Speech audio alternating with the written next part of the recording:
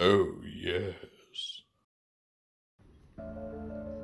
Welcome back, everyone. Today we are finally getting a look at the new Korg Build-A-Figure from the Thor Love and Thunder wave of Marvel Legends. This is the second time we've received a figure of Korg, the other one being part of a 2-pack that was released during Thor Ragnarok. But this new figure reflects Korg's updated appearance in the new Love and Thunder movie. That being said, if you've seen my Build-A-Figure reviews before, you know this goes. We're going to get a good look at Korg, we're going to check out his paint details, posability, accessories, all that fun stuff. I'll include a nice shot of him along with all of his wave mates, while simultaneously giving a quick overview of the wave and my thoughts on it. And then at the end of the video, I'll give my final thoughts. So we can see Korg is a rather large, imposing figure, which makes sense because he is a large character. And if we check out his posability, we see that his head is on a ball joint that also has a ratcheted hinge underneath. It does cause his head to pop off a little easily, which I don't like, but it's not the worst thing. He's got his universal shoulders, bicep swivel, double bend elbows, which is nice, universal wrists. And his little bracers here can actually rotate around freely, so you can move them around with the hand. I will say that his weapon does not stay in his hand very well. It's basically being pinched between his thumb and index finger, and then just kind of hangs loosely otherwise, so it does tend to flop around a little bit, which is unfortunate. He has a ball-jointed upper torso, as well as a full waist swivel, universal hips, thigh swivel, double knee bend, and then he has your standard ankle rock and swivel, though his ankle rock is somewhat limited by the little fur lining of his pants. Now, I talked about when reviewing his legs in their respective videos, how this rubber has been softened, like the rubber in the rest of the wave, so it has some give, and you can point his toes down about that much, but that's about it. I think he can lift his toes up a little bit, and then you just get the rotation.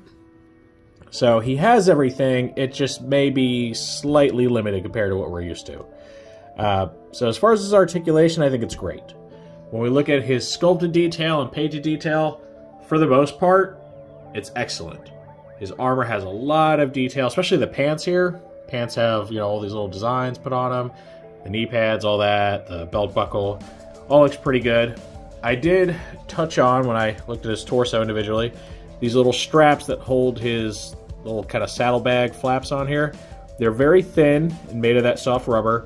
So while they look good, I can see these things starting to crack and break off if you just keep lifting up on these too much.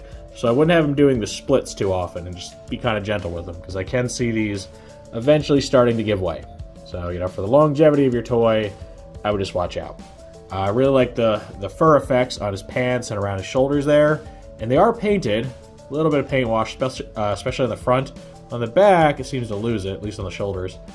Now, the one thing I don't like is that he has no paint applications on his actual rock-like skin. He gets little black dots for his eyes, because he's got to have eyes, and then everything else is just a flat gray color. The problem with that is that it causes a lot of the texturing to become very washed out looking, and I also feel that even though Korg does have somewhat beady eyes, they made those dots just a little too small and a little too indistinguishable, so at certain angles they're barely visible. It is kind of difficult to make out the details on his face.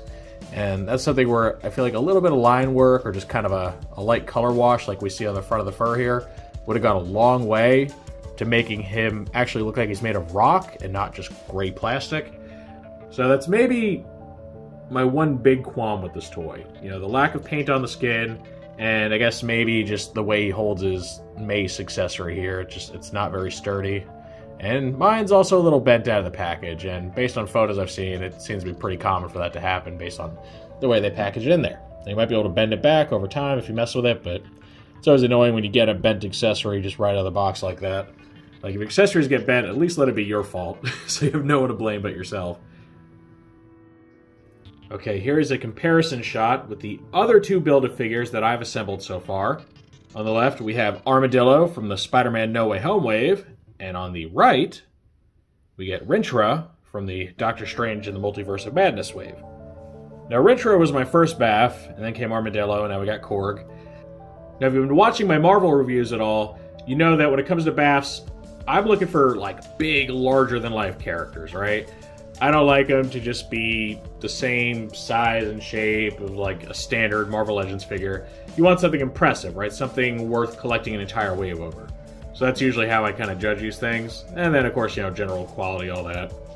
So while a smaller or simpler BAF isn't necessarily a bad thing, it's just not really my preference. That being said, the way I would probably rate Korg compared to these other two is I would put him somewhere between Rintrah and Armadillo. One, just because of his size and complexity being, you know, somewhere between these two.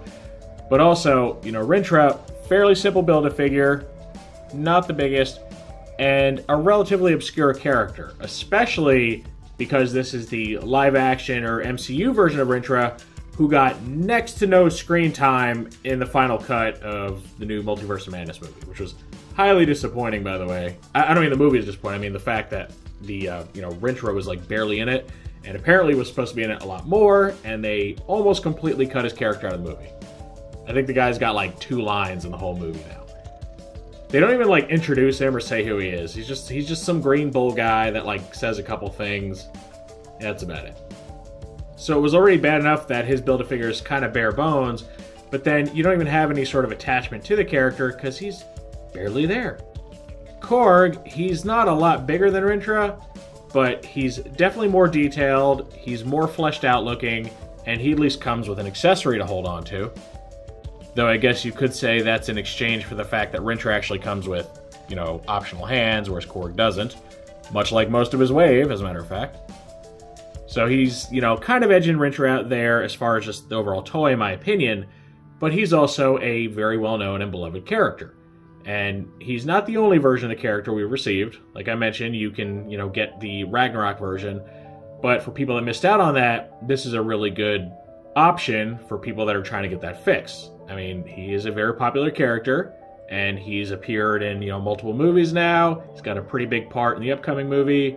So, you know, the demand there, I think, is just a bit higher. And then, lastly, we get to Armadillo, who is just a big old boy. He is the largest humanoid Legends figure that I have. I guess you could argue that MODOK's bigger, though mass-wise, this guy might actually take the cake. I haven't, like, compared them as far as their weight. But, you know, he's very, very cool. Now, he is an obscure character, but he is a character with a long history, and this is the comics version of him. So, unlike Rintrah, like, this guy actually has a history. You know, he exists, and we know all about him. And I think his design is actually just really cool. Plus, there's a lot of him. He feels like he's worth collecting a wave for. Korg, I do think he's worth it. I think he is worth collecting the wave, but maybe not to as much of a degree because he is a character that has had a standard, like, non-BAF release already, and, you know, he's not the most complex thing. I can easily see this toy being sold for, you know, maybe $30 or so in, like, his own individual package. So yeah, I think that's where I'm gonna, you know, place him amongst these two. Just kind of second place out of the 3 that I have so far. And now here, we get our big wave group shot, as well as a bit of an overview. So to quickly recap, the figures that came in this wave were Gorr, or Gorr the God Butcher, Mighty Thor, also known as Jane Foster to be exact. Then we have Thor. He's just called Thor, but I've taken to calling him Armored Thor. He's just Thor with a bunch of armor and a helmet. We got King Valkyrie, then we got our new Star-Lord, Groot, and then Ravager Thor. So all of these I felt were pretty solid figures overall. There's nothing wrong with the figures themselves. You know, minor nitpicks here and there. I still think that Star-Lord's head sculpt could have been a bit better. But most of these are pretty spot on. All very high quality figures. No real issues with like posability, stability, anything like that. The biggest problem with the wave overall is a serious lack of accessories compared to previous waves, especially when it comes to alternate hands. That's a big thing with Legends, is having swappable hands with different poses. Most of these figures have none.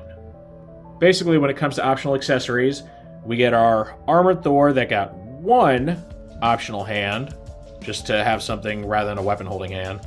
We got Jane with 1 optional head, and then we got Groot with a few optional hands. So he was, you know, the most fleshed out as far as extras. And that's it. All these other figures, like, you just got what you got in the box. There's nothing fancy going on. No real way to mix up the poses or anything. They're basically just all molded to hold a weapon, and that's about it. So that is something I do have a bit of an issue with, and I really hope it's not a sign of things to come, but I have a feeling it will be. If not for all of Legends, then maybe specifically the MCU stuff, because these toys are more complex and do require, you know, a greater parts count and more sculpting and all that than your more comic-based characters, most of the time. So yeah, I do have a sinking feeling that this is just kind of a preview of what we're going to start seeing in Legends. And that really is a shame, because that's really going to hurt the playability of the line. Aside from that, aside from what's missing, what we get I think is pretty great. I already expressed in Gore's review here that I'm not a fan of his movie design, but I'm not going to hold that against the figure, because the figure does a great job of conveying that design. Whether or not you like the design is entirely subjective, but it is a good figure overall. I talked a bit about Star-Lord's head sculpt and how I don't like that, and I will also point out that I don't really like the helmeted head for the armored Thor figure. I think it's really kind of goofy and awkward looking. I would have been very, very happy if he did get an alternate head, a la Mighty Thor, to give him, you know, a helmet-free appearance, because I think that really would have helped. Not many people are really fond of the helmet, both on the toy and what they've seen in the trailer for the movie so far. We did see that you can give him the Ravager Thor's head as an alternative, and it looks really good. But it would have been nice if you didn't have to cannibalize another toy to give him something that looked decent, because I think his helmet's just kind of goofy. So aside from those minor nitpicks, I think these all came out very, very well. They all, for the most part, look like the characters and the actors that they're portraying.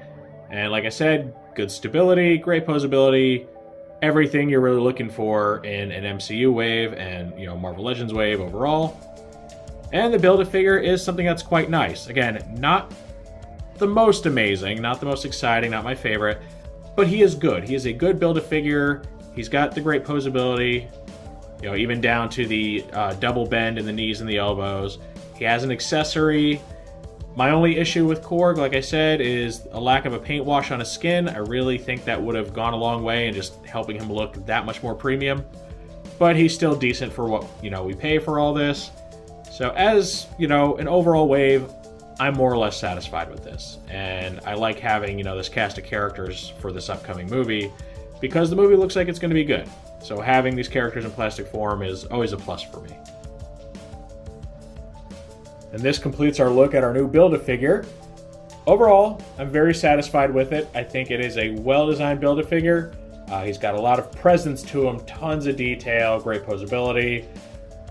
Again, my only qualm is the lack of a paint wash on the skin, because it makes it look just too plasticky, where, you know, everything else is much more realistic looking. And I think maybe, you know, if not bigger paint applications for the eyes, maybe just darker ones, because they do seem a little faded out and they are hard to make out. Other than that, I think he's great. He's a very, very solid Build-A-Figure. I think he comes from a very solid wave, aside from the whole, you know, lack of accessories. So yeah, I enjoy this. I recognize it won't be for everybody, especially if you already have a Korg toy. Then you may not feel this one is absolutely necessary. But if you do have it, you know, he is different enough to where there is something there for you, because he does have a whole new outfit. He's got his own accessory, and he looks really cool. And, you know, will go good if you are trying to collect some of the characters from the new movie. So yeah, I do personally recommend him, but I also don't think he's like the most important Build-A-Figure out there, right? Because he does have a toy already. He's not like, you know, the first time we're seeing this. So it really just depends on your priorities and what you do and don't have already. But I happen to very much like this guy. Of course, that is just my view on Korg. So now I want to know what you all think of this. Do you think he's a good Build-A-Figure? Do you think he's worth collecting this entire Love and Thunder wave for? Or do you not agree? Do you think maybe he's too plain? He's just not exciting enough, not big enough for you? Any and all feedback's always welcome in the comments section. If you enjoyed this review, make sure to toss it a like. Let YouTube know you want to see more stuff like this. If you do want to see more like this, make sure to subscribe and hit that notification bell so you always get a heads up when I post something new. I thank you for joining me for this very exciting look at the new Marvel Legends Thor Love and Thunder Build-A-Figure Korg. And with all that said, I will see you next time.